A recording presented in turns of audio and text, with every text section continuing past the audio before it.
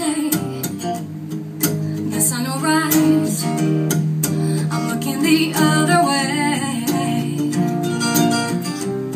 Just another day, and I'm walking on by, and I'm acting like it never happened.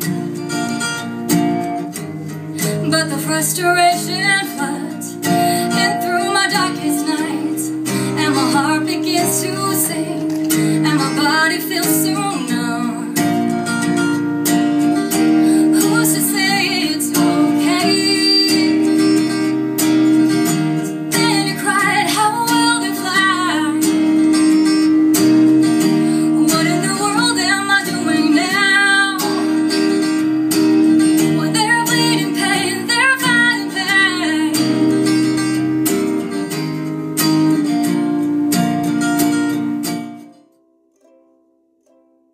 Hello everyone, today I'm here to introduce Sachi Montgomery. We're very happy to have her with us. Can you tell us a little bit about yourself, Sachi? Thanks, Kaylin. My name is Sachi Montgomery. I was born and raised in Tokyo. I'm half American, half Japanese. Ever since I was little, I've always loved to sing. And starting from my early teens, I started singing some solos and singing at open mics here and there. And from a few years ago, I started writing my own songs. And I think in this video you might be hearing this song called My Dear Friend, written by me. And that was a song I wrote after the earthquake and tsunami in 2011, the 3/11 incident. And it was a tribute to all those victims that were affected by it. And I was really happy that you guys were able to put it into the clip. Thank you. No, we're very happy to have the song. Thank you. And also Sachi joined us on our documentary shooting called Kamakurabori, and here are a few short clips. Yeah, we're here.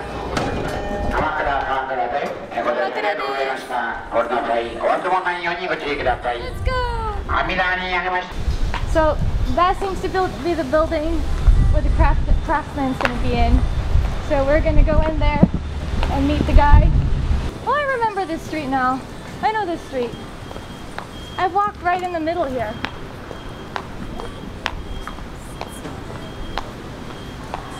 We can cross here, I think.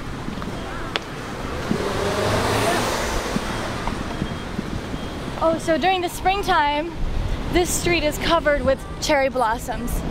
I don't know what this street is called, but it's really pretty during the spring.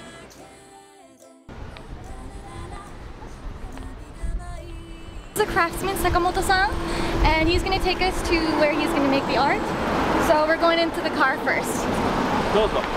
Okay, so we're on the car now. I have no idea where we're actually heading to. I thought we were going to be in that building, but I guess we're going somewhere else. So we'll see where we're going. I'm a little excited. So, I mean, what did you think? We got into a stranger's car and everything? You didn't even know? Mm-hmm. I mean, I was told, you know, that we were going to be going to the Craftsman's workplace. And so, you know, I was really excited, and I was just wondering where, you know, what this place was going to look like. We were going into these small alleys and these narrow roads, and, you know, I was looking at temples along the way, and there's more greenery, and it was quieter, and, you know, I was really excited. And we got to this small house, and I was expecting for a bigger, you know, almost like a factory where there was going to be like a lot of workers, but it was a small traditional Japanese house, and, you know, creaky floors and wooden style housing, and kind of reminded me of my grandmother's house in Shizuoka. But yeah, it was really exciting because there were different rooms where they did different work, you know. Right. I mean, I didn't know it was, you know, a working place. I mean, you look at it from the outside and you would never think someone's actually working in there. Take a look.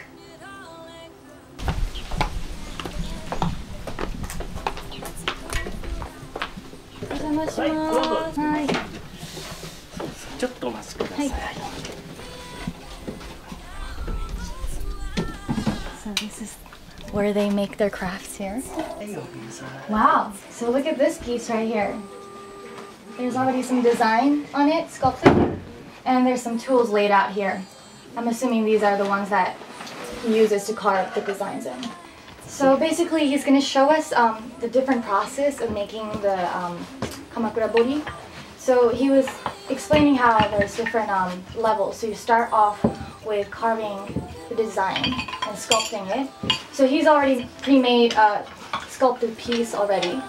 And now he's going to get this ready to be lacquered and glazed over. So what he's doing here is he's applying the black glaze, and as you can see, he's actually now dusting it off, and he's wet the cloth. He's wiping off the dust and the powder, and he's basically polishing over his piece. And he's prepping this piece to be glazed over with the red lacquer later. Okay, so now we're looking at the urushi master inside this room.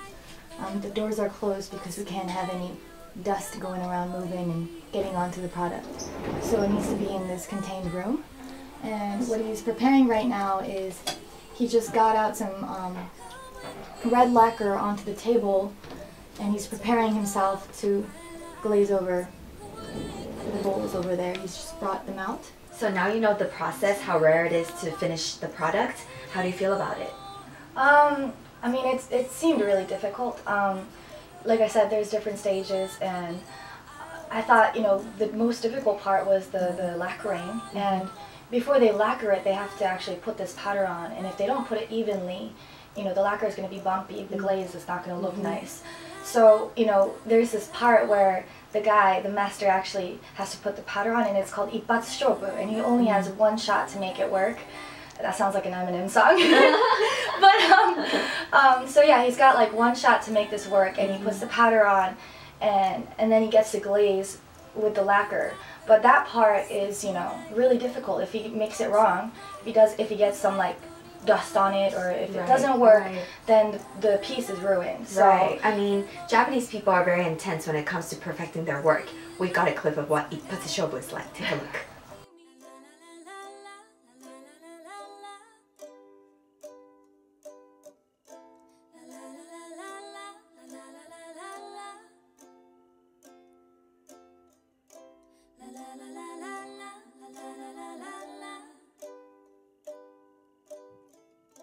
Mr. Sakamoto, our craftsman, kindly provided us with some tools and samples.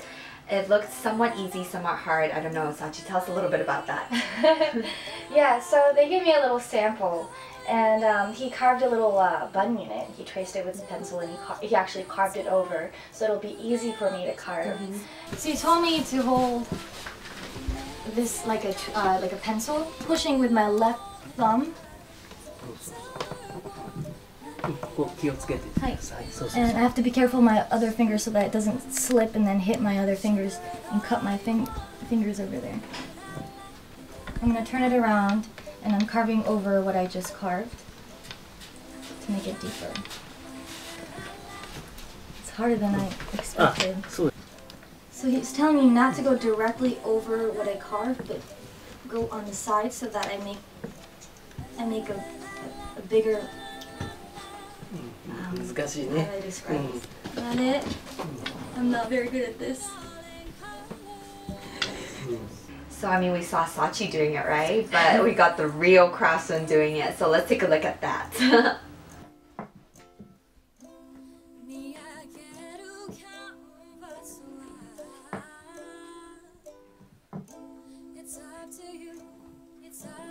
So thank you, Sachi. We're so fortunate to have you with us every journey of the way, and not complaining and really appreciating. We also hope that through this traditional journey you found some inspiration and ways. I did, yeah. It was a great experience for me too, because, you know, as a singer, you know, I work on my own art too, and it's not something like what Mr. Sakamoto was doing, but, you know, just watching him working passionately and the attitude he had toward his art, and it's really inspiring to see that really serious, like, passionate, you know, attitude, and it was inspire. And it was very inspiring. So thank you for the experience too. Thank you. So don't forget to tune in our official website. We will also be introducing Sachi's personal YouTube page along with all her music videos and performances. So don't forget to click on it and tune in. And I'm Kaylin, and I hope to see you all again. Thank you. Bye. Sakamoto-san produced, and it's beautiful. He actually showed us this back at the house, but this is like the final result of it, and it's not very cheap because it's handmade, and of course it makes sense, you know. They deserve that.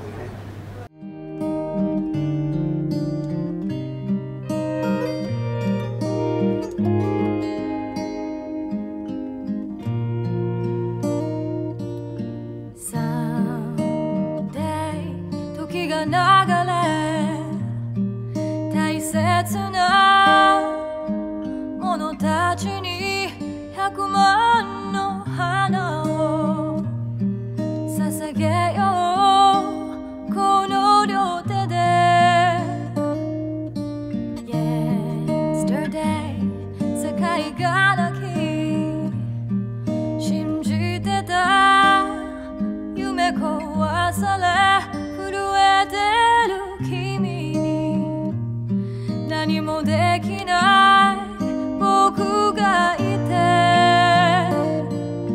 本当は一緒に泣き叫びたかったの。記憶の中の君を探しに行きたくて My dear friend ここにいるって忘れないよ。星になっても一番好きだから。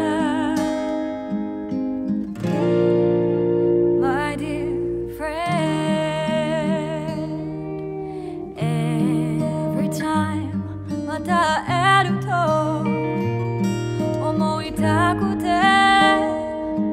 切なくて無理な強がりを、本当は辛いはずなのに One night 夜空眺め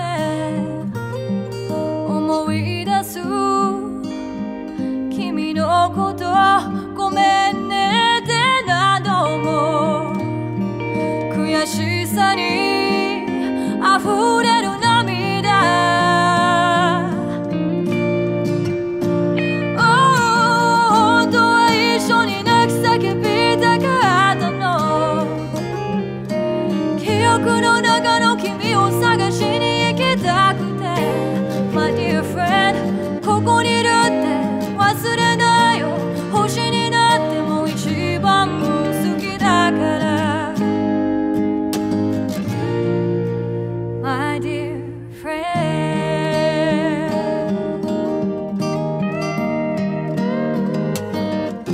幸せをいっぱいくれたね。君の笑顔が僕のパワー、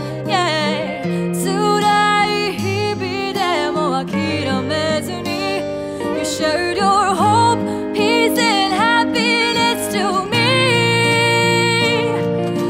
Oh, you are my hero.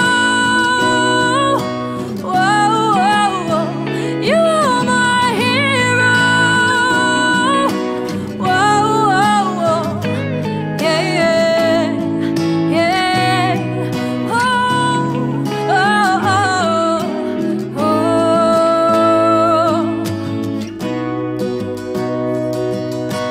本当は一緒に泣き叫びたかったの。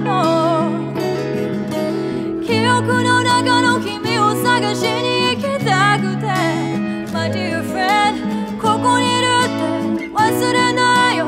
星になっても一番好きだから My dear